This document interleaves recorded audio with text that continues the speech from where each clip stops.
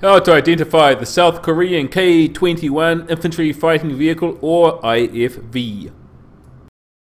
The development of the K-21 began in the late 1990s and early 2000s. However, it entered service in around about 2009. This vehicle is significantly larger than its other Western counterparts, such as the American Bradley or the British Warrior. It is interesting to note that this vehicle here is also fully amphibious. And when it comes to amphibious operations, it actually has a couple of large cylindrical rubber pontoons that pop out from the side, and they can be inflated, and then this vehicle can cross rivers and lakes, and it uses its tracks while in the water for propulsion.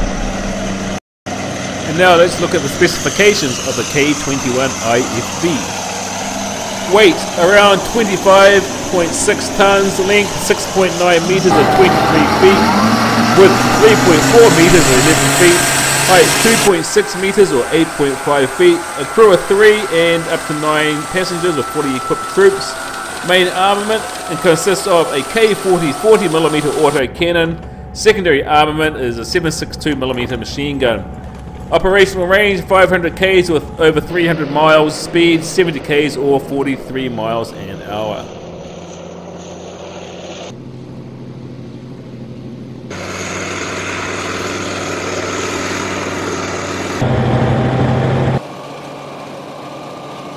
And now let's look at the identifying features of this vehicle.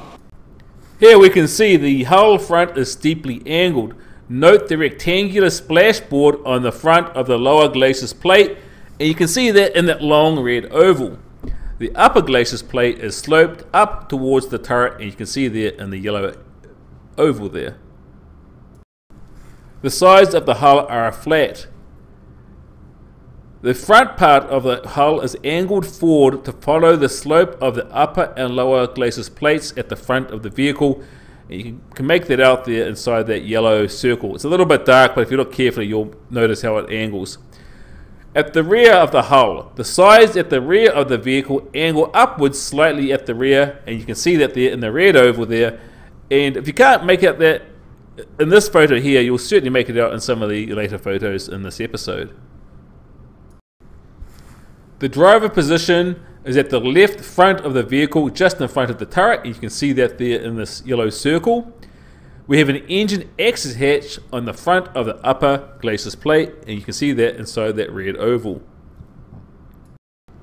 This vehicle has 6 pairs of road wheels. In this picture, the trucks are partially covered by the side skirts of the vehicle.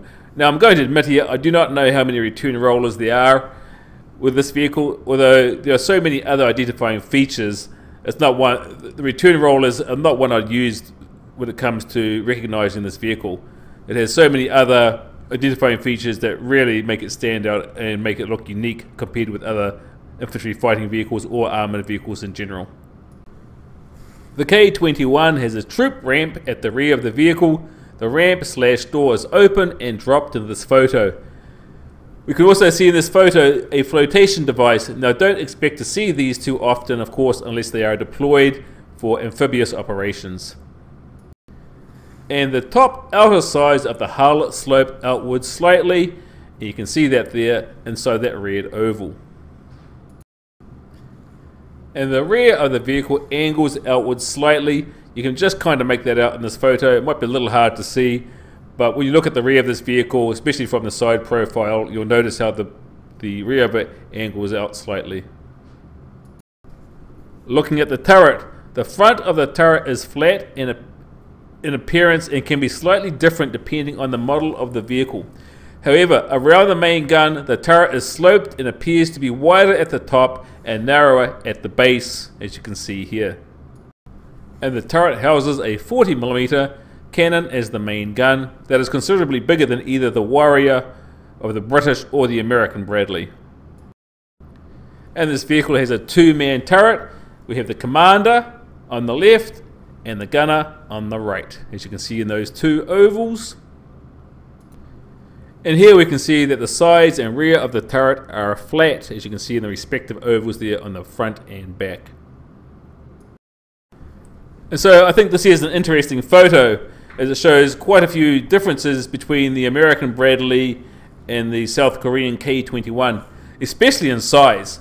And as I say here, the size comparison between the K-21 IFV and US Army Bradley IFV is extremely noticeable. Also, if you look at the upper glacis plate on the Bradley, it is considerably steeper than that of the South Korean K-21. There are also other differences, such as on the size of the vehicles, the size of the guns, and of course those different turrets. Those different turrets as well. Anyway, let's carry on. And as usual, thanks all for watching. Go ahead and like, dislike, share, and subscribe. Go ahead, you have nothing to lose, no need to be embarrassed, you don't have to tell anybody.